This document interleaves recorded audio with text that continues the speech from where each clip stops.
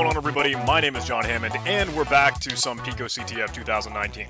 In this video, we're going to take a look at the Inspector Challenge. It's just 50 points in the web exploitation category. At the time of recording, it has 11,217 solves, so will hopefully be a pretty easy and simple challenge for us to work through.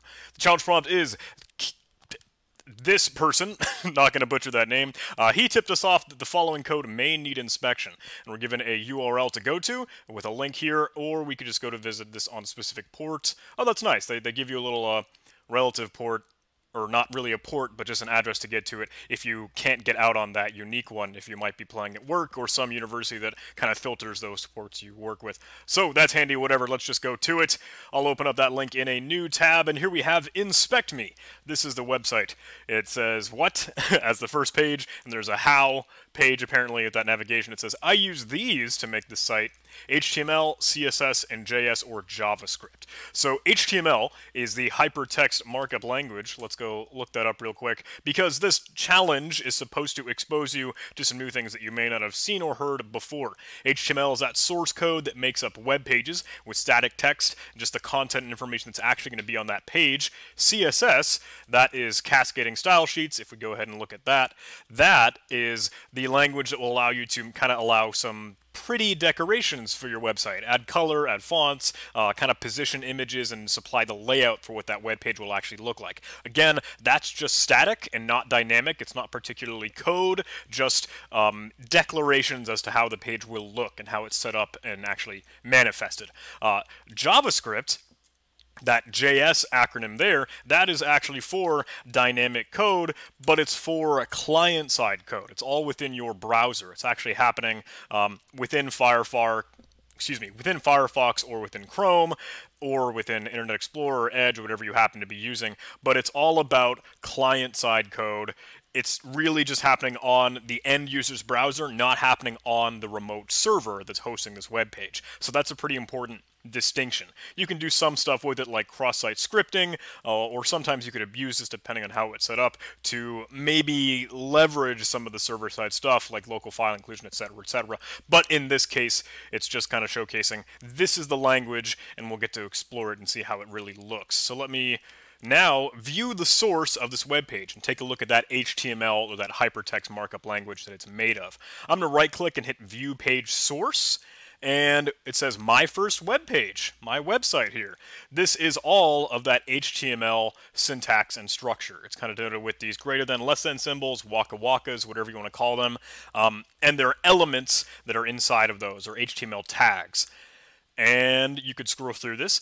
HTML has support for comments, or just kind of notations, remarks that the programmer might want to leave in the code so that it's visible for others, or to help themselves remember what they were developing. In this case, it says here, HTML is neat.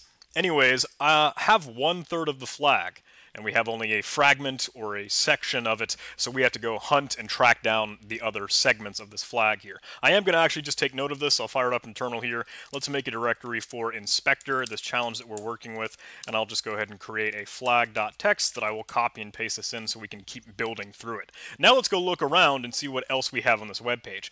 It's, again, pretty static. There's not a whole lot here, but you can notice that they're actually referring to other external files. These links here, kind of denoted with that underscore, will clue us in that there's something else that we could look at.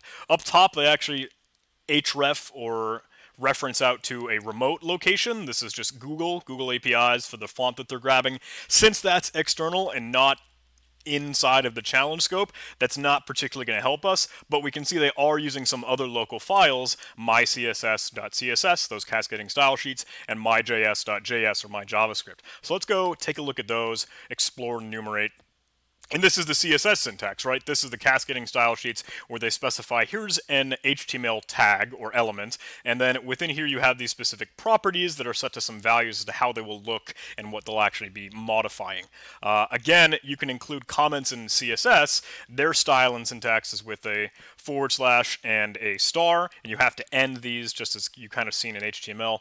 Looks like my face is in the way, so you can't see that all that well, but I guess I'll also can't scroll down very much. So this is that 2/3, or that second part of the flag. Again, I'll copy that, just paste it in here. Looks like our flag is trying to build out in leet speak true, detective, or just, and we still need that third part of the flag. We can assume, though, kind of with what we know thus far, that it's probably going to be in that myjs.js JavaScript file. Let's go ahead onto that, and here is our JavaScript code. You can see this looks more like code. We're defining a function here, and it has some variables that are being used, and you could actually grab elements of that web page, or the DOM, the document object model, and actually work with them. Do some for loops, some if statements, etc., etc. Even supply bindings or hooks for certain events or things that happen on the page. Here's another comment. JavaScript sure is neat. Here is the third part of the flag. And you can tell that that's the end of the flag because we have our ending curly brace. So that's a pretty good thing to just keep in mind, knowing the flag format. Let's copy and paste that in, and that is our full flag. We could go ahead, grab all of this, slap it into this submission here, and it says, great, flag correct. Awesome. That's how you solve that challenge. It's just meant to be exposure for some of those web languages. If I were to try and solve this with Katana, admittedly, Katana would not be able to track this one down because that flag is separated and segmented and fragmented into those 3 sections. Since Katana works finding a flag with a regular expression, it's not going to be able to know where it ends and picks up somewhere else and track that all down and really even determine what the flag could be in that case. So I'm not able to showcase that, but to sprinkle in a little bit more to this video, we can automate our process for actually noting that we've solved this challenge. That's kind of a practice I like to do. I'll just move out of that directory, make that, mark this kind of challenge or that folder directory I worked in as complete, and that's a nice little move command trick, so you don't have to type it all out again. But let's automate that so we don't have to do that each time. And then later, when we actually get back to another challenge, we just have a single line, little simple get flag command or get flag script. That's just one line in Bash. We'll automate how we can note that within our terminal. That should be nice and easy for us as well. So I'm just going to create a script in my opt directory. I'll call it finish, and I actually have opt writable. Let me close out of some of these things I have actually open within Sublime Text. Sorry, I'll drag that down so you can see it. And we'll start with a simple shebang line. We're not going to have syntax highlighting here because we didn't supply a file extension, but we'll trust what we're writing. And let's have a variable dir. We'll just call that dir here, and we'll take the actual output.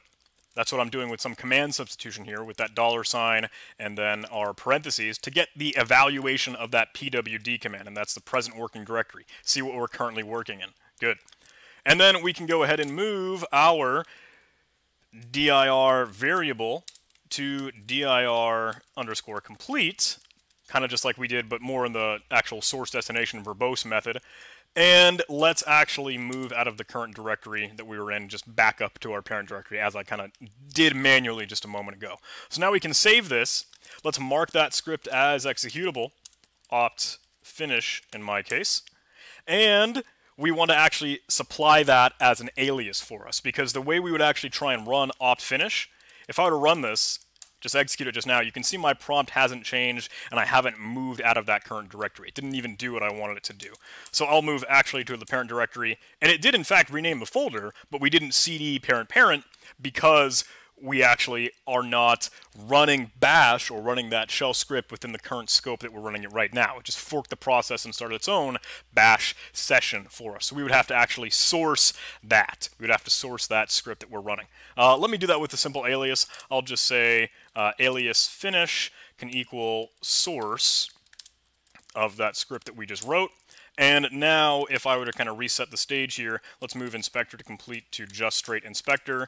Let's move back to inspector. Let's run finish. And you can see now I've moved my directory, and we have automatically renamed that just fine. So that's that. If you wanted to make that alias persistent, you can add it into your bash RC file or your ZSH RC file, whatever shell you're running.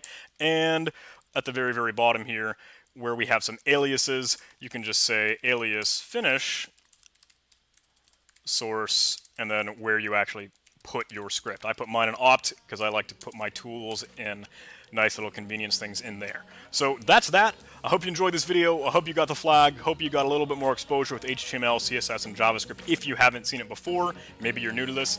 That's the whole point of Pico. We're getting excited, we're getting educated, and we're learning a little bit about cybersecurity. So if you did like this video, please do like, comment, and subscribe, all the YouTube things. I'd love to see you on Discord. There is a link in the description. I'd love to see you on Patreon, PayPal, all those stuff. Thanks for watching, guys. I love you. I'll see you in the next video.